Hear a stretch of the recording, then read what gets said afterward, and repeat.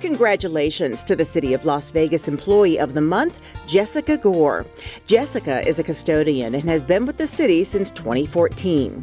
One of Jessica's assignments is to take care of KCLV-TV Channel 2, our TV station here at City Hall. Her attention to detail ensures that our sensitive video and electronic equipment areas are dust and dirt-free, preserving our expensive equipment and our beautiful facilities. Jessica creates a clean, positive atmosphere for our staff and a wonderful first impression to the many guests that come through the TV station. Although she works the overnight shift and is rarely seen by the staff, her personal touches and hard work do not go unnoticed. Congratulations to Jessica Gore, the City of Las Vegas Employee of the Month.